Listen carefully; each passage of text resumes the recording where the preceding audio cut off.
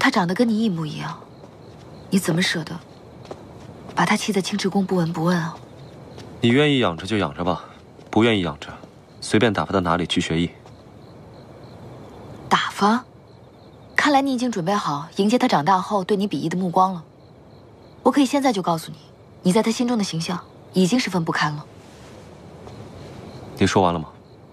这才6万年，你怎么？本尊想换个活法，不行吗？还有什么要说的？本来有的，现在没了。你笑什么？我庆幸6万年前没有与你在一起。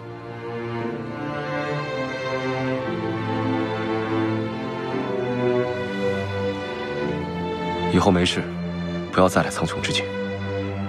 本尊如今过得很好，过去的事就让它过去。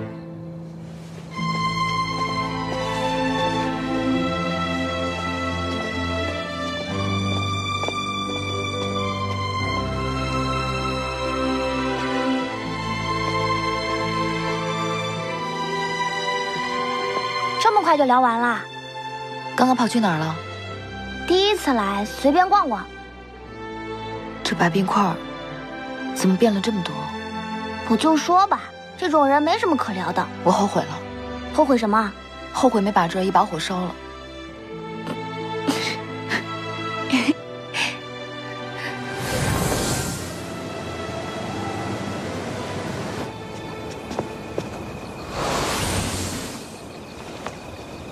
第几次了？什么第几次了？我是来给他们母子俩送点糖人。你隔三差五的溜进青池宫，还玩那些把戏，真当我不知道啊？冰块，你如此沉不住气，久而久之就不怕无患发现啊？今夜上古，来了苍穹之境。本尊不糊涂。那你为何不拦着？这一个心心念念想见你，一个打断了骨头连着筋，本尊岂能拦得住啊？我睡不着。行行行，再让你见一面，快去快回，我帮你守着。好。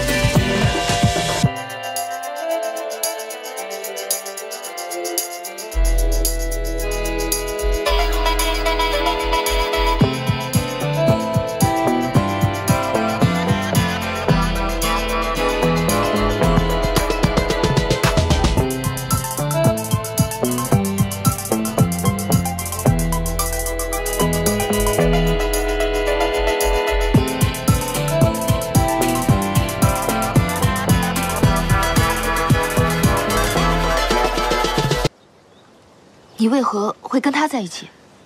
他是好的，很善良的。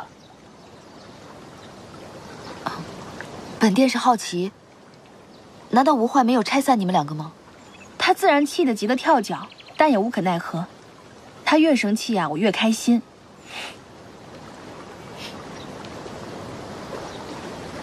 夏君都由着他。他倒是好的。李叔也进了，你可以走了。那夏君改日再来拜见真神。这几天凤然姐姐要陪我姑姑，你最近都别来了，不送。你们难道没有人教过他待客之道吗？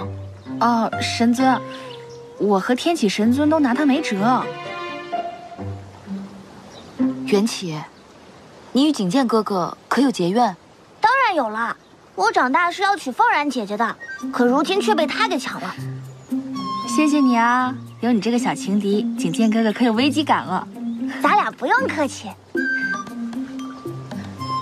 缘起，你还小，尚不知婚姻之事是何等重要，往后类似的话莫要再提了。那白玦他为何就对婚姻如此草率？他能娶这娶那，为何缘起就不行？我偏要娶凤然姐姐。你为何喜欢凤然姐姐？因为凤然姐姐老带我去人间，教我推牌九，请我吃大餐，陪我放风筝，路见不平还帮我打架。和凤然姐姐在一起，别提缘起有多开心啊！你别胡说，神尊我没有。我不会怪罪于你，我以前也有一位这样的好朋友，陪我下界游玩，还请你以后也这么带缘起，陪他一起玩。神尊，今日就是东华的寿宴了，他们给我们发了请帖，邀请我们去瞭望山。我们去瞭望山走一趟吧。东华是何人？是一位心地善良的上仙，听说他在上古时期就在仙界修炼了。姑姑，我想去瞭望山，我最喜欢瞭望山了。我们一会儿就去瞭望山吧。回东华，我们不去。是。既是寿宴，定少不了女君和美酒，你当真不去？本尊在青池宫待惯了，不喜热闹。天启神尊竟然不爱凑热闹，这让神界诸神听了，岂不会笑掉大牙？为什么不去？凭什么不去？不去就是不去。哼！凤然姐姐，三伯他独断专行。他是神尊，我打不过他。姑姑，人家说了，我是没爹没娘的孩子，以后连媳妇都娶不到。我看说的对，连凤然姐姐都不向着我。姑姑，你必须带我去瞭望山。你这套是我当年玩剩下的。那你教教我你的本事。你瞧这孩子，翻脸比翻书还快。逆父神当年对我孜孜教诲，助我练成了混沌之力。往后我也会悉心教导你，算是还了他当年的师恩吧。如此，我与白玦就两清了。就白玦那样的人，还教别人？当年你父神玉树临风，知书达理，神界他的爱慕者是数不胜数。本主神当年也是其中的一位，可是他却毫不在意。鬼都不信。你三伯没同你说过？我才不想听白玦的事。只是现在这白玦黑心又冷漠，言行举止令人作呕。那他为什么会变成那样？